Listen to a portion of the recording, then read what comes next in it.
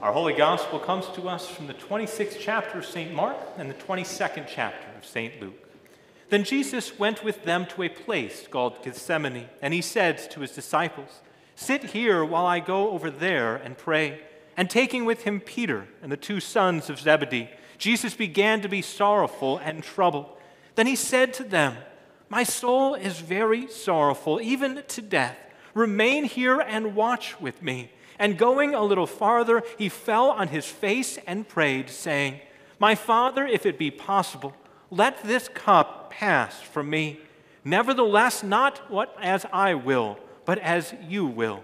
And there appeared to him an angel from heaven, strengthening him. And being in agony, he prayed more earnestly, and his sweat became like great drops of blood falling to the ground. This is the gospel of the Lord. Praise to you, O Christ. Heavenly Father, we come before you today. We ask that you would speak to us in your word. May you continue to cut through all of the noise of our life, and may you continue to announce to us the very forgiveness that is ours in Christ. It's in his name that we pray. Amen. So we are excited to have this opportunity to continue in the series that we've been doing, this Being Challenge, as we've been thinking and reflecting upon what it means to go and to grow deeper within our relationship and our connection within those very spiritual disciplines of growing in that grace, that forgiveness, and that good news of Jesus Christ. Is that each and every day we have that opportunity to go and to grow deeper into his very promises for us, that we might be refreshed and renewed as those blood-bought, forgiven children of God. So far, we've had the chance to look at what it means to commit to community, of having those around us that would not only befriend us, but those who would have those very words of gospel grace upon their lips. That last week we had the chance to look at what it meant to find our identity as we study Scripture. That it's not simply reading the Bible to get to know more of facts about God, but to go and to grow deeper into God's Word as we also come to know who we are. And so today we have the chance and the opportunity to look at what it means that Jesus, within his message and his ministry towards us, is that he prioritized prayer in everything that he desired to give us. I mean, relationships take communication. Great relationships require great communication. The fact is, for all of the very benefits that modern technology and everything else that has come as a part of that movement has come to benefit us in many ways, that hasn't it also changed the way that we communicate, or at least the way that we live? I mean, I remember the good old days when sometimes I would be assigned to be the one to go to the grocery store to go ahead and purchase our grocery items, pretexting and everything else, and what I got off the list was what I got off the list. Is that I didn't need to worry about it. You had to be happy with what it is.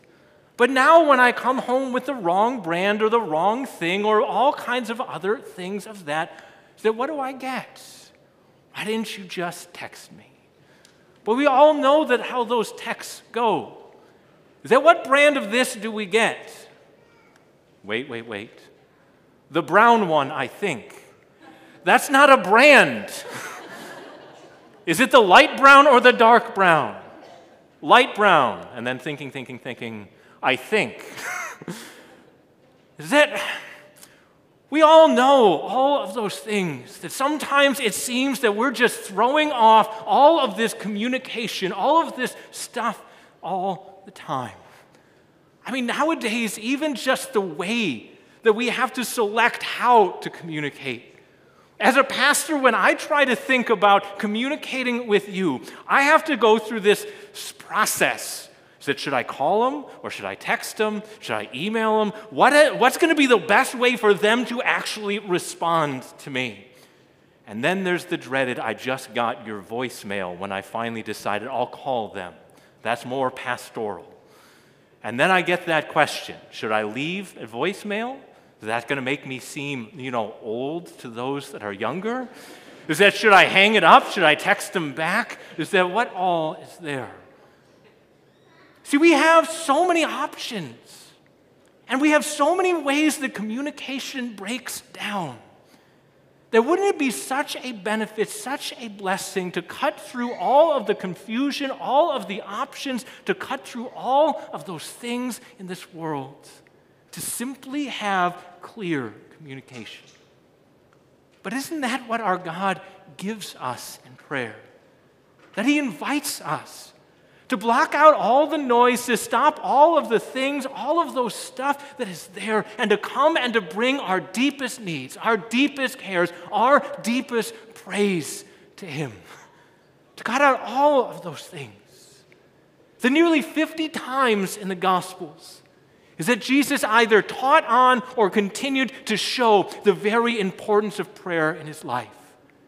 That He prayed all over the place. That Jesus prayed so much and so differently that on multiple occasions the disciples who saw Him, that they came and they asked Him, Lord, teach us to pray. And that's where we get that Lord's Prayer.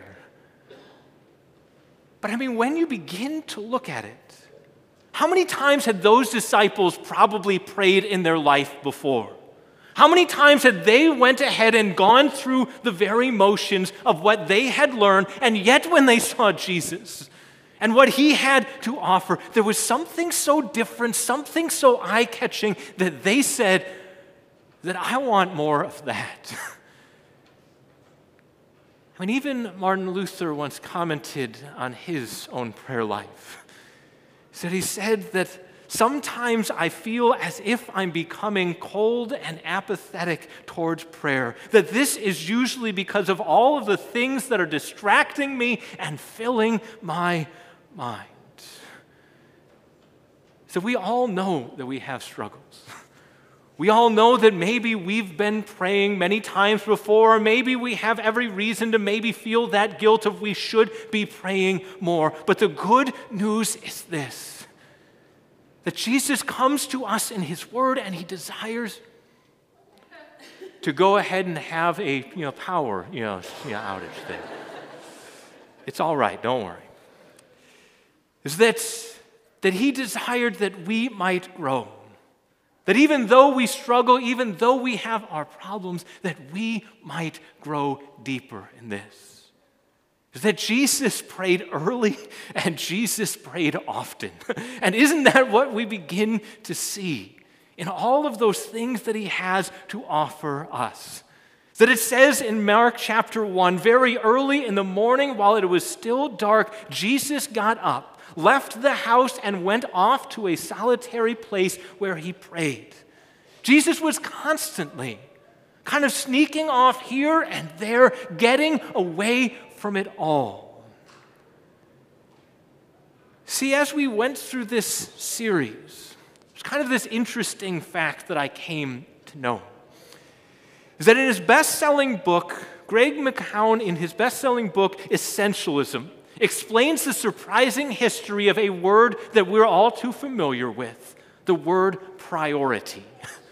Is that priority came into our English language in the 1400s, that's some time ago. And all the way through the 1900s, that word priority was always in the singular. For 500 years, that this word remained unchanged. Priority meant the first thing.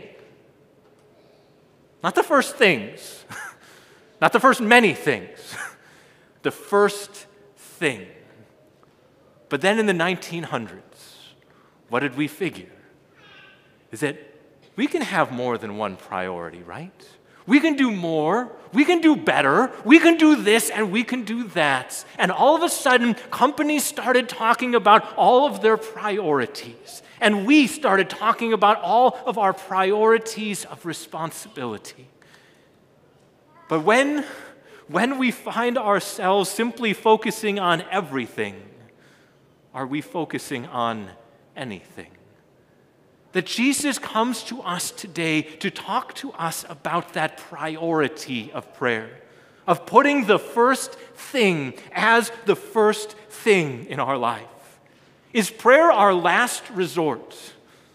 Kind of after we've grumbled to everybody else about our problem, is that then, well, maybe God could hear about it for a little bit too? Or is prayer our very first response? See, as we turn to God's word and as we turn to the ministry of Jesus, there are three things. Three things that we want to call our attention to as we desire to grow in that gospel, experience that grace, and to come to know the forgiveness that is ours because of Christ.